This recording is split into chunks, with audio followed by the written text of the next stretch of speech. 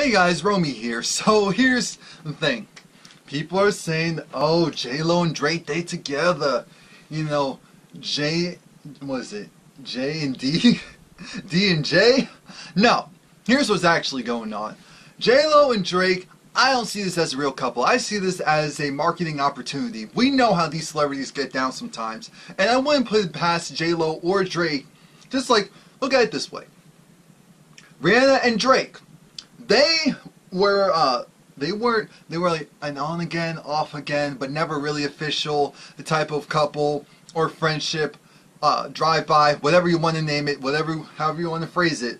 With them, a lot of times them singing together just helped their music, helped their popularity. We know how this goes, so why do people think that Drake and JLo are together? I see JLo getting back with Mark Anthony before I see her getting with Drake. Nothing wrong with Drake, perfectly cool dude, but I don't believe it. I'm not sorry either. I just don't believe it. I just don't see it. I'm looking at Drake like, okay, first he went and did stuff with Taylor Swift, and we found out, oh, they're working on music together because Taylor Swift wants to go and, you know, and be cult and go and now encroach on R&B or hip-hop or whatever. She got a taste of it with Bad Blood, and so like, let's see where we can go with this. Drake, you know, is working on some new material for his new upcoming album, and I just see this as the same thing. So Drake did the Caribbean thing with Views. Now he's trying to go and venture off into do R&B, country, what is it, reggaeton, reggaeton, in Spanish, you name it.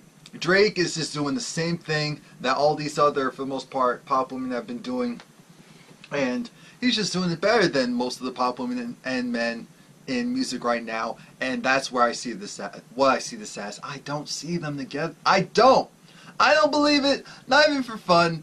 Actually, maybe for fun, but aside from that, it's just weird that JLo is actually okay with the picture like that being posted. That's why I'm like, no, nope. You're not gonna fool me. You're not gonna fool me. So please like, comment, subscribe. Let me know what you think, because I don't believe it.